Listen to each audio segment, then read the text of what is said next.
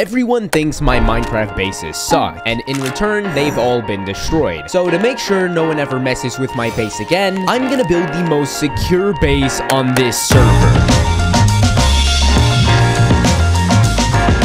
After building a platform for this base, we need an outer layer filled with lava to protect it, because if mobs and players can just walk onto the base, it's not that secure. We need a lot of lava, and the best way to do that is to create a farm that can produce an infinite amount of lava. We need cauldrons, some dripstone, and glass. I don't exactly know how to build this thing, but this should be correct. Okay, lava is pouring out of the dripstone. That means it's working. Yes! Not yes, because apparently it takes 19 real-life minutes to fill up a single cauldron with lava. I need over 2,000 buckets of lava. Now that I've collected all of the lava, I can start placing them all around the base. And now we have a base that prevents anyone from reaching to the other side. But why stop there? Anyone can just take a bow and shoot at me without ever taking a step into my base. And in order to stop that, we'll need a wall, a nether wall, and then repeat that like 80 times. In order to make the wall, we need netherrack, so we can smelt it into nether bricks and combine it with nether warts. So the fastest way to do that is by making an auto smelter. And for the nether warts, all I can do is place hundreds of them. This isn't even close to how much I need. Once I'm done building this wall, every new design will add an extra level of security to it, which is also important because once I'm done building this base, I'm gonna invite everyone on the server and make them attempt to survive the high levels of security set up at the base, and ask all of them if my base is worthy enough to not be griefed. Looking back at this, I think it would have been easier if I just asked them to stop griefing my base.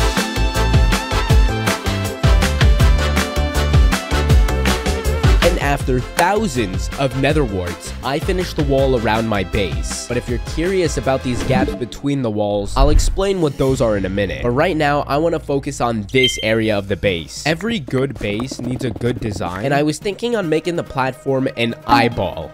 Hear me out. We can definitely make this eyeball look better. We just need magenta stained glass, which requires a lot of sand, which is the easy part. But in order to make the glass magenta, we're gonna need a magenta flower, which actually only requires one. Since bone meals can infinitely regrow them, we're just gonna need a lot of bone meal. Now we got our magenta stained glass. Here's the plan. When you place stained glass in a pattern, it creates this cool visual effect. And instead, I want to use this around the eyeball. That looks really cool. Now we're going to give the eyes a veiny look. And I'll start by mining random lines across the eye and place glass there. And to brighten it up even more, if we place lava underneath, we get this awesome look. This actually looks sick. It's 2 in the morning right now. I might have woken up everyone in the house. Now we need to fill in these gaps around the walls with watchtowers. I'll start off by building the walls with nether bricks. But for the wood type, I'm gonna need a lot of warped logs and crimson stem. I'm gonna have to strip a lot of these logs too. Just like that, we have ourselves a watchtower. Later on, I'm gonna fill these watchtowers with skeleton snipers, where they'll be able to eliminate players that dare to enter. But we gotta finish the other towers first. And now we got ourselves 4 watchtowers, and soon we'll equip them with skeletons. But right now, let's focus on the entrance. Every base needs an entrance, but for this base, our entrance is gonna be different. When you place fence gates here and a block above your head, it prevents you from walking across until you open it. So what if we design a contraption that determines if you can enter with a flick of a button? In order to do that, we're gonna need slime blocks. So it looks like we're gonna have to find ourselves a swamp biome.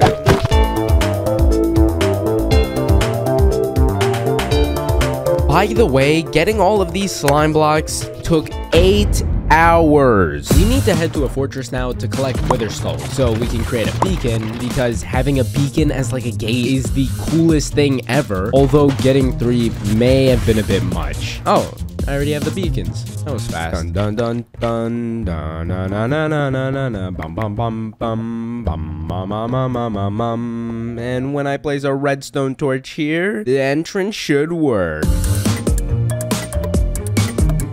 I also made it work as an exit too. So now that we've got an entrance that are blocked by literal laser beams, I'd like to mention that about a minute ago, I said I built 4 watchtowers, except one of them didn't have a roof. And it's because this watchtower is going to be used as a TNT launcher. And I'm gonna build a TNT cannon that'll be used on enemies, and they'll be begging for mercy.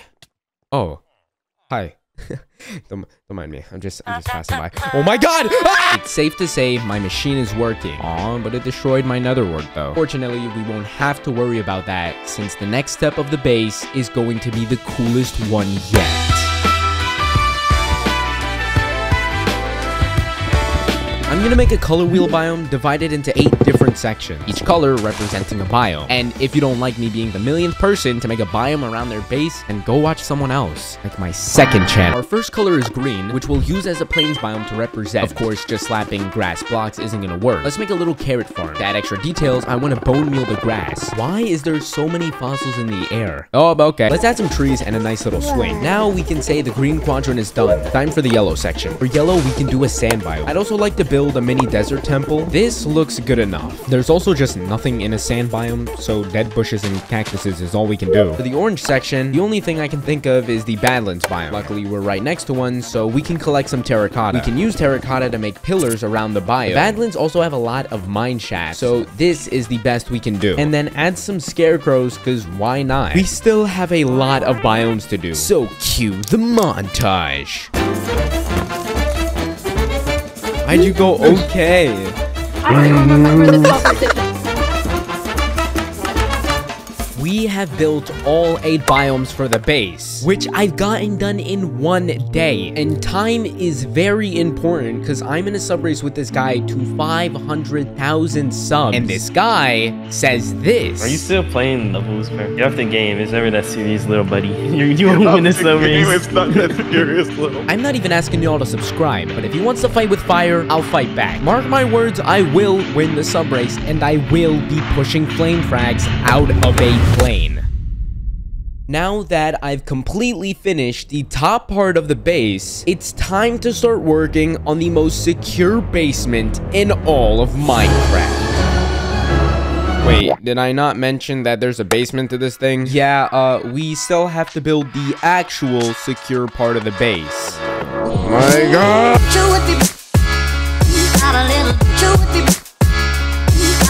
We have dug out the main area, and now it's time to fill the floor with smooth quartz. Also, as of editing this, I never realized that you can trade quartz with villagers. I never realized that was a thing, so I kind of mined over 14,000 quartz blocks. I really want to quit Minecraft content. I'm gonna need blackstone to make this cool circular staircase and finish placing all the smooth quartz. I actually mined so much quartz, I had a dream about quartz. That's not true, but it would be funny if it was. Oh my god, I can't kill this bat. Then we can add details to the base that make it nicer, like this carpet pattern, this cool pillar design, these cool kind of wall, even another find. Oh, he wants the VC? Hey, Render. Are you guys gonna kill me because I didn't sleep? All right, so for my video, so you killed Hero, right? Yeah. So can we get the multiplier back? A few months ago, I killed this guy's teammate and stole her multiplier, which is used for lives. Fast forward to now, they want their multiplier back, which I have no issue giving, so I'd go to meet up with them. But as soon as I exit my base, I hear glass breaking. Oh. Oh, Render? Wow, okay. Hi, That's you're nice. using Elytra. You might want to come down to the floor. Yeah, you might wow, okay, that's nice. If you pearl here, I'm gonna Elytra away. You can. I want you to listen. I want you to listen. You know where this base is. What more of a difference will it make if I don't Elytra away? I would just break this. What are you talking about? We'll just Hello? I know your entire thing. A little more context. This thing I've been using to fly is called an Elytra. And on this server, Elytras are banned. And since these players saw me breaking the rules and they know where my base is, that kind of means... Give me 2 multipliers or I'm wiping this. I swear. Okay. Can't kill me. Can't kill me. Listen. I'm not. Listen to I'm not. This girl said. Give it to Hero. All right. Is that 2, Hero? I knew it! I knew it! Talk about scummy, oh my god. Eventually, I negotiated with them and gave them another multiplier, and they left my base. But like, are you seeing this? People know where my base is. All it takes is one player to leak my base to the whole server. And my mission to build a base that no one can grief will forever remain incomplete. So why am I still standing here? We gotta go finish this base before everyone knows.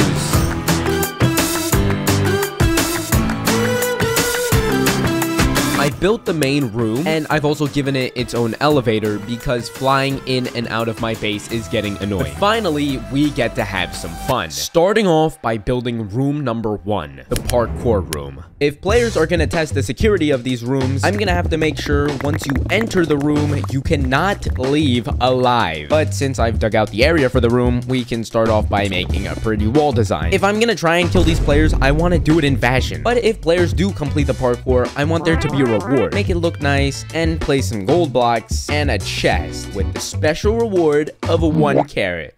I think it's worth it. Now, I need to make sure the parkour is difficult. Yeah, oh, okay, yeah, it's difficult. Yeah, I think we're good on that part. Now, when players fall off, I don't want there to be nothing to happen. I'm gonna fill the floor with lava, so every time they fall, they're gonna pay the price. And now, if it wasn't difficult before, it is now.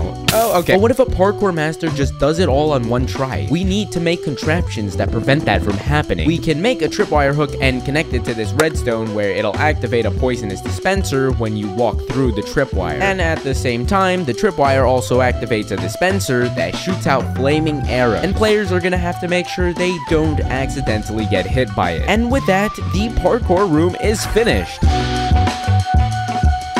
Yay! For the next room, I'm gonna build a PvP arena, because the best way to eliminate players is by making them do it themselves. So now we just gotta build the platform and make it look like a cool battle arena. So we got the design finished, but there's one more thing I wanna add. Since I'm on the levels SMP, it makes sense to make the floor an XP bottle. So this is the closest I can get to an actual XP bottle. And also, I'm gonna supply the kits for people to fight each other. And the goal of eliminating players will be hilarious, since I'll watch these players do it themselves while I do nothing. I'm also like broke, so I can only supply cookies. So I've made enough chests to supply 5 fights, which should be enough. And we are done with the PvP room, meaning we only have 2 more rooms left, which personally I think the next room is the coolest one yet.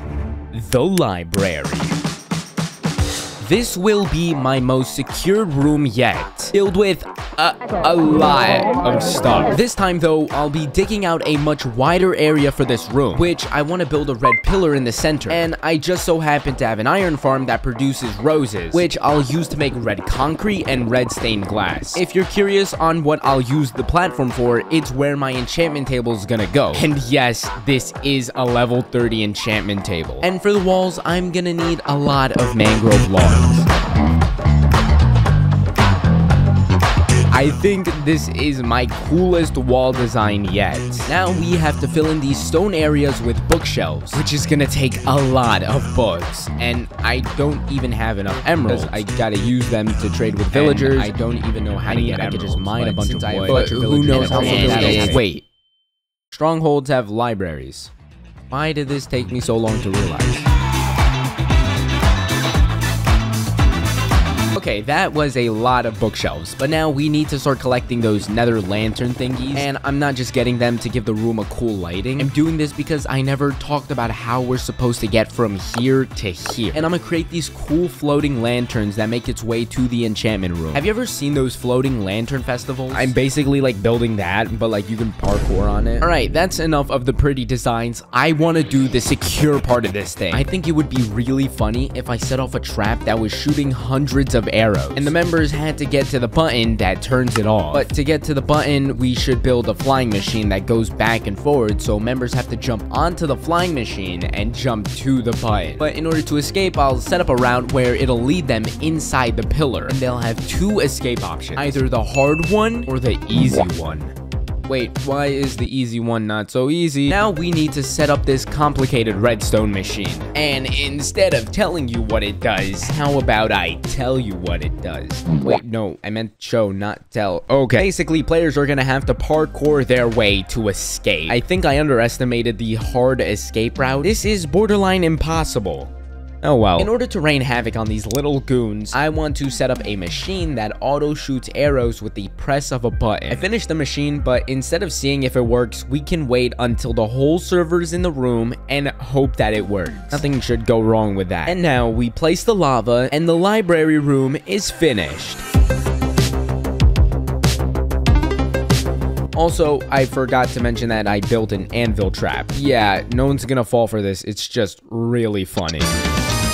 Everything that has happened has led up to this moment, building the final room, where this room will be the actual base of the room, because without a base and a secure base, it's just a secure. I don't know where I'm going with this. There will be two separate rooms. The first room for farms and automated machines, and the second one for my bedroom with a secret entrance with all of my valuables. But we need to start off with the first room, and which I'll be making an automatic storage system that puts my items in certain chests without me doing it myself. And I'll make a water tunnel that leads to a hopper connected to all the chests. And when I add 4 items in the hopper and then 41 items, those 41 items are gonna determine what item is going in the chest. And we also have a chest where if it's not categorized, it goes all in this one chest. So if I grab a bunch of items from my chest and put it in here, this should work. That is perfect. And now we need an auto smelter. Oh my god, I need hoppers. Wait, I already have an auto smelter.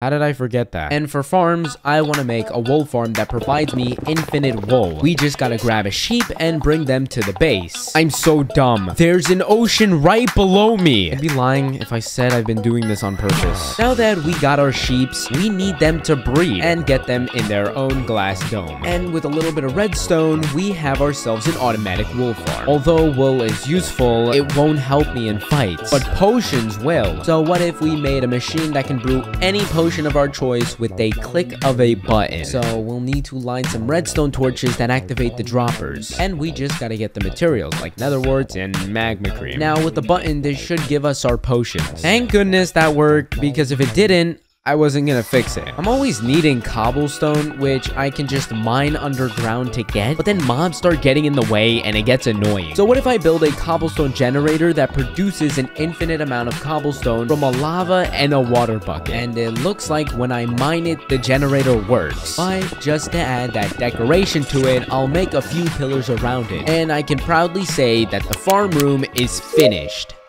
For the other side of the room, this is where my bed is gonna go. But that's what I want you to think. Because although this room will just be an empty area for my bed, what lies beneath it will be behind the walls. I'm gonna create what I like to call the color-coded machine, where you'll have to arrange a set of colors to activate a hidden door, where it'll reveal my room with all of my valuables. Best way to explain this redstone is there's 4 different color sections, each section having their own cauldron. And when you press the button enough times, that cauldron will reach the same level as this comparator. And when that happens, the comparator turns on, and whatever color is in the middle is your correct color. And with that, the machine should open a hidden door. If you're wondering how we're supposed to close this door, when you set a pressure plate here, it allows you to reset the entire machine. And now that we have a hidden door, we have to make it lead somewhere. I'll set up a nice mangrove area, and if I need to escape, I can make this water elevator with a button that allows you to leave. And in this chest is where all of my valuables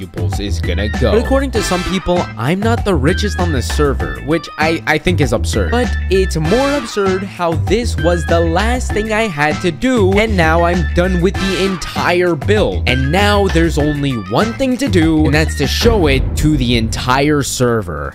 Guys, welcome to the most secure base on this server. Here, take this redstone torch, and I want you to place the redstone torch right here. 2, 1. Alright, hurry up. This is a timer. This looks sick. sick. Hey, yo. This is so cool. Guys, come to the picnic table. Now, I'd like to introduce you to the basement. Welcome to the basement. Okay, so the first room will be a parkour room, and there's a special reward in the end, but that's only if you can complete it. You first, Axel. All right, y'all can go. Jumper is just zooming through it.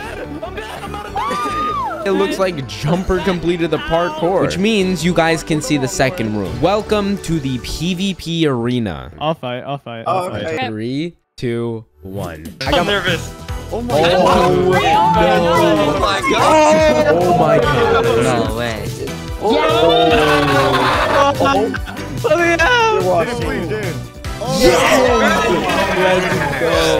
The next room is my library room, which you'll come to realize is not an ordinary library. I volunteer myself as Wait, champion. what? Why would you try? How did you guys all mess that up? Oh my god. We're also doing this tiny one block thing. Yeah, I know what to do. Or there was a sign that said hit Cookie Bun Squad for $2 million. Yo, you wanna kill me? Dude, Shady got me at 3 HP. For the final room is my base, where you'll have everything you need in a base, including an infinite cobblestone generator. Everyone mine it. Everyone mine it. Gotta stop eventually. If y'all can come over here, I've hidden all my valuables inside of this room right here with a color-coded combination code, which if you guess correctly, will open up a door. Okay, everyone huddle around. I need to ask you all something. For the past year, I've been known to have some pretty horrible builds. And because of that, they've all been destroyed. So the reason why I built Minecraft's most secure base is to ask all of you if this base is worthy enough to not be grieved. Yeah, it's terrible. And in a moment of excitement, I took a screenshot to commemorate this moment. Although I may have not built Minecraft's most secure base, it was my first ever base, knowing it will never be grieved. And I wanted to thank them properly. All right, thank you everybody, and have a good day. Oh, God.